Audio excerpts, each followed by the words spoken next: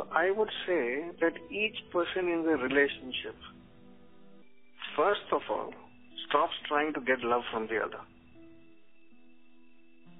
And instead,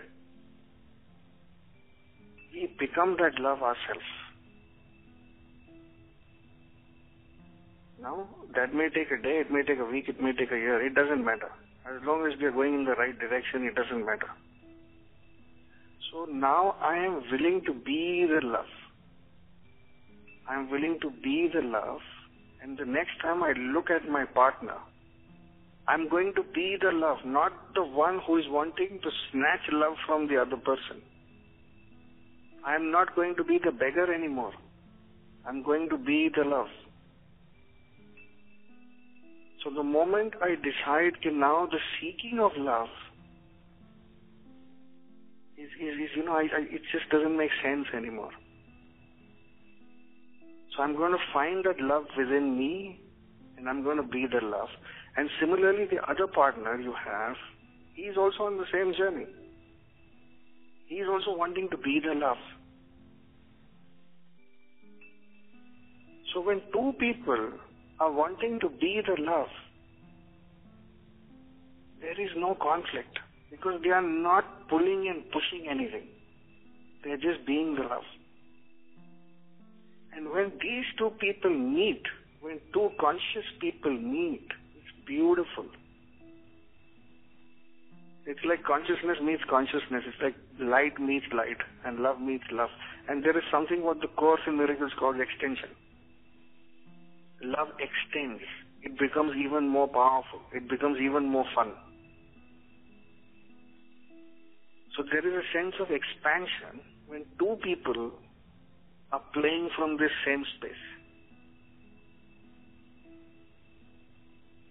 So actually we have experienced this at times,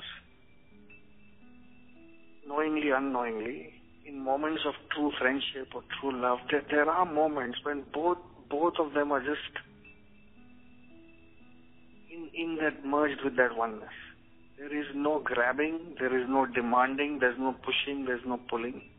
And each person is very, very responsible and acknowledges that the love I seek is within me.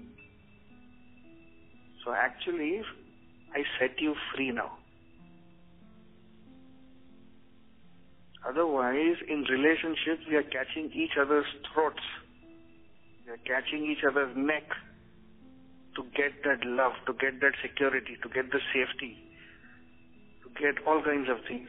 No, we just give that up. I am the love. I am the peace. I am connected to Source. I am connected to the Divine. So my security comes from myself. My love comes from myself. My peace comes from myself. And if we are partners, if we are living together, or if we are friends, I want our meetings to be an extension of love. There is no more grabbing. There is no more demanding. So that's what we call a holy relationship. In a holy relationship, we are just extending this love. We have stopped trying to pull it, and now we have become literally like we see people through the eyes of Christ. We see with the eyes of love. So then the other person is forgiven. The partner is forgiven because he was never responsible for giving you love. It was an impossible task you put on him. And similarly, you are also forgiven because the love the partner was seeking also could never come from you. The love could only come from Source. It could only come from your own source, yourself. So everybody is forgiven. We just made a big mistake. So no problem. We made a big mistake. No problem. We laugh about it. We take it lightheartedly. And tomorrow's a new day. My love is within me. My peace is within me. My fulfillment is within me. The kingdom of heaven is within you. So now everybody is set free. The whole world is set free now. Now you don't need to exploit anybody. You don't need to exploit your friends and your workers and your relatives, because if everything is within you, what are you going to exploit anybody for?